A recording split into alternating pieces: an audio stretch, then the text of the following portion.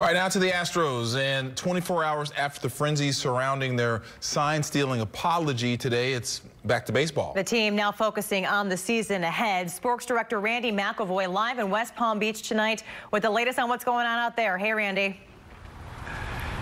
Hey, Christine. Hey, Keith. Turned from sunny West Palm Beach to rainy West Palm. A shower just blew through, but the Astros got their work in and finished a couple hours ago. What a difference a day makes. Yesterday, the media flocked here to West Palm Beach to hear the Astros speak for the first time on the sign-stealing scandal. Today, a much smaller media contingent covering this baseball team, and I can tell you the Astros were locked in, laser focused, all about baseball today here on day 2 of spring training. Roll some of the video now.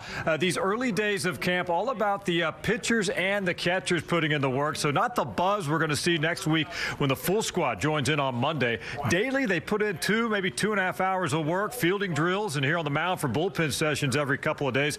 Lance McCullers Jr. highlighting the group today. Lance missed last season, rehabbing from Tommy John surgery, is feeling healthy again. It's certainly been a long journey back for the 26-year-old, now a father. He's laser focused on returning to form and helping get these Astros back to the World Series. I'm looking forward to being someone that all these guys in this locker room can count on to go out there and to give them, the effort that they deserve. Never can expect results or never can predict those things, but all the guys know that when I go out there, the effort's going to be there. And I've seen guys actually throw better and harder after Tommy John than before Tommy John.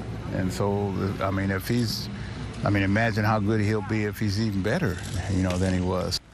About Jose Altuve certainly fits in that. All right, I spoke with Lance for briefly after the group interview today. He said being a new father has certainly changed his life. His baby girl, now 7 weeks old today. He was joking now. I said, what's the difference now? He talked about being less active, less time now on social media except for Instagram. And he said the hard part, one of his big hobbies is video gaming. That's lost as well because he's locked in on being a dad and a husband as well. And he's very, very happy about that. Much more with Lance coming up at 6. We'll also hear from Jose Altuve. We're live in West Palm Beach with the Astros. Randy McElvoy, KPRC Channel 2 Sports.